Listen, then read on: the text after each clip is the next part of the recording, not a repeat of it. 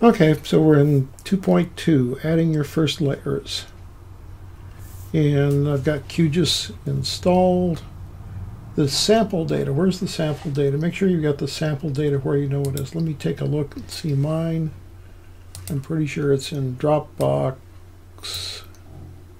QGIS, exercise data. Yeah, this is the sample data.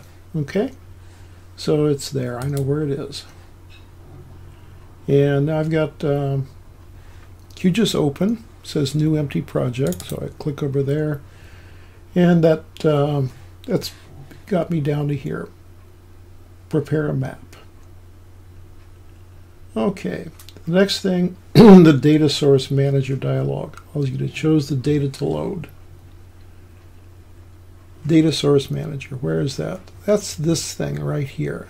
Okay, see the little green plus sign down at the bottom? It could be in a very different place depending on how you've got your toolbars arranged. Okay. Load the protected area. So we got to click on this. And click on the vector tab. Enable the file source type. Okay, that's clicked. And press the ... button next to vector dataset. Let's see, let's get that down here. Vector dataset, there's the ... click on that. And now we select the exercise data shapefile protected areas.shp in your training directory. So we know where that is. That's in Dropbox, QGIS, exercise data, shapefile, and then we want to get the protected areas.shp. That'll drag these other parts along with it.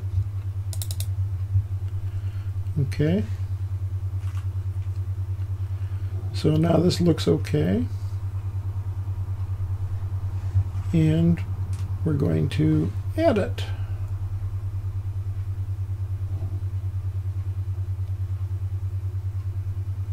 Okay, so add it.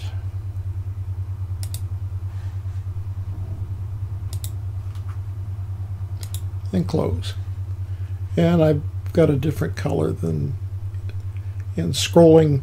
You hit the scroll wheel on your mouse, it'll do things like that. Okay, that's enough of a demo. Let's see how this is working.